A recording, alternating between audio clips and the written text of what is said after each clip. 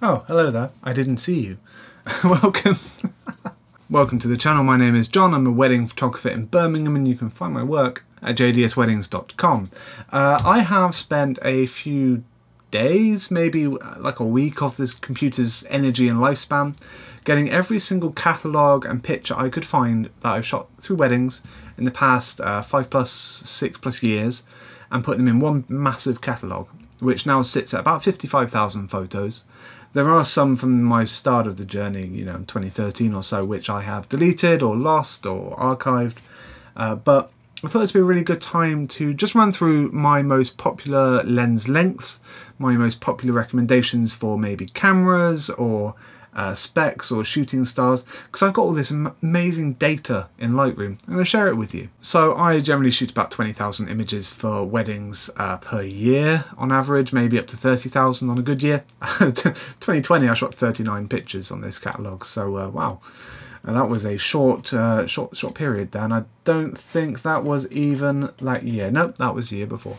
So I've shot quite a few times, and I used to shoot Canon. Then I switched to Canon and Fuji, then I switched to all Fuji, and I have also used other cameras like second shooters, second bodies, borrowing and such for my photography. My primary camera is the X-T3, followed by the X-T20 with about 8,500. I then jumped down to the Canon 60, which I had for years, and I shot 16,000 on there, but in reality it's probably 40, 50, 60,000, but I don't have those files anymore. And I've even shot with Canon 5D Mark I, Mark II, 70R, A7 III, and the X100S. And I've got 40 pictures just from an unknown camera. I think that's like phone pictures maybe.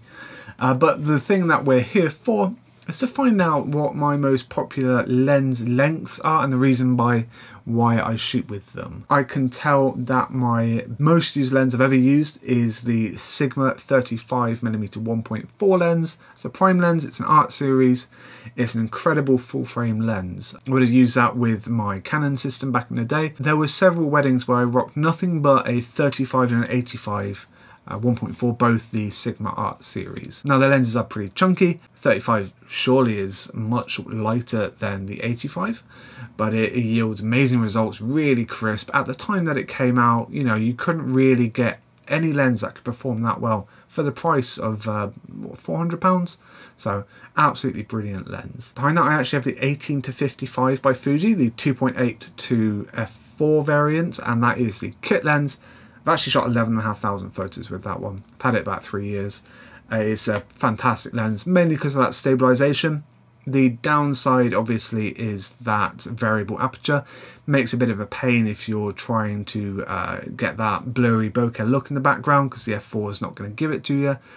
It's also going to cause some problems if you've set up a nice scene, you're struggling with maybe a bit of light and you want to zoom in, that aperture is going to dip right down. And when you go back to the 18mm side, it's going to brighten back up again. It just means a little bit of bit more editing in post, and it's a bit something that can be avoided. And in a previous video I've just mentioned I picked up the 16-55 f2.8. Already shot a few weddings with that one, and that is coming in at 1,500 photos already, so I'm using that one pretty heavily now. So I kind of like the 24 to 70mm equivalent range currently.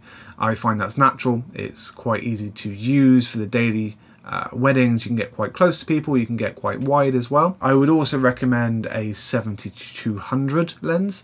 I use the 2.8 version, 1,000 shots. I've used the f4 version, that must have been a borrow because only 60 shots, but I've used the 50-140, which is Fujifilm's equivalent of that length, 6,000 shots already.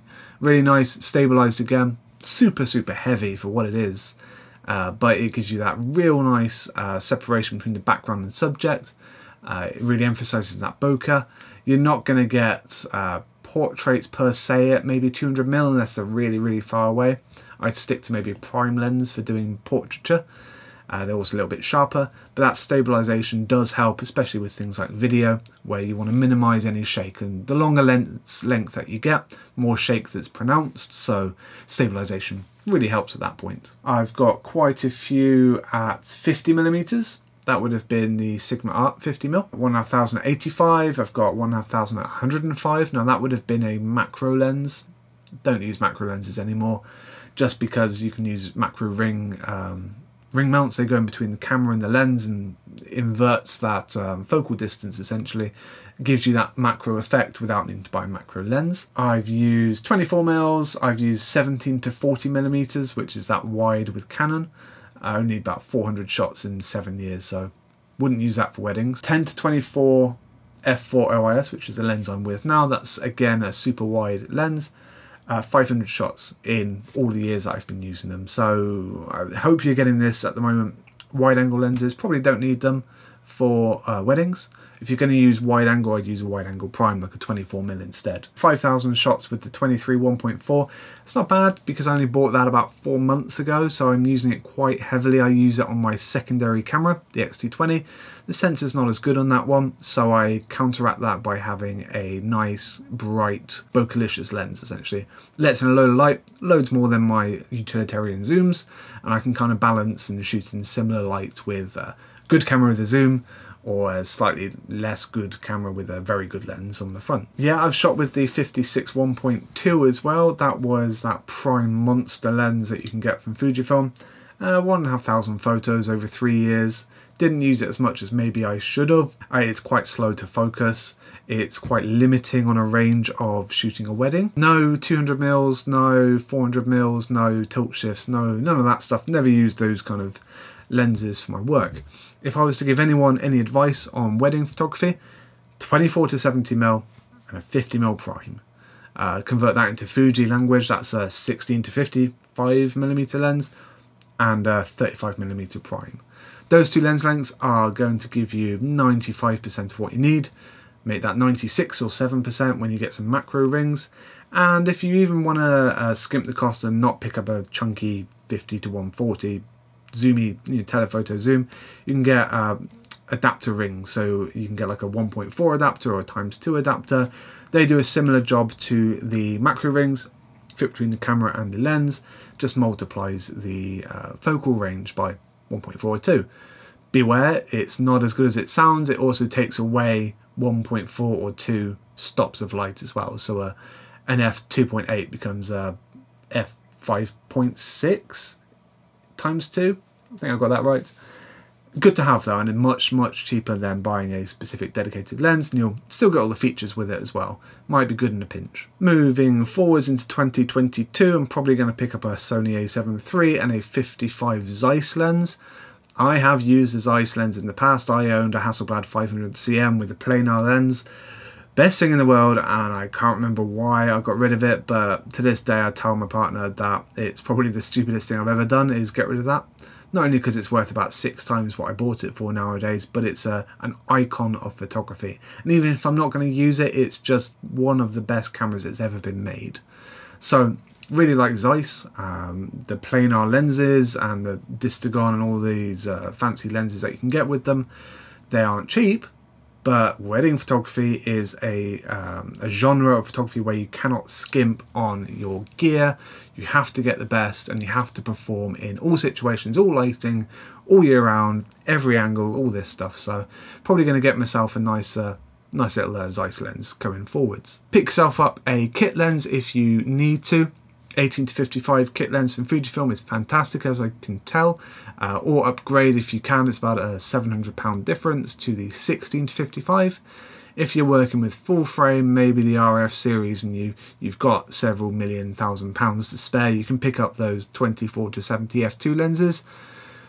But the lower the aperture on those zooms, the bigger they get and the more expensive they get, and they are heavy. You want to pack light for a wedding. You don't want to be carrying around heavy stuff all day. Especially if you do this maybe more than 20 times a year, you will regret it, and the older you get, I'm just getting old, I think. So if you like that rundown and that absolute nerd knowledge of all the gear that I've used, and hopefully I've sprinkled through some example photos from each of those throughout this video, stick around and subscribe. You may see my journey as a transition towards more of a full frame camera going forwards, potentially. Stick around, see you in a future video.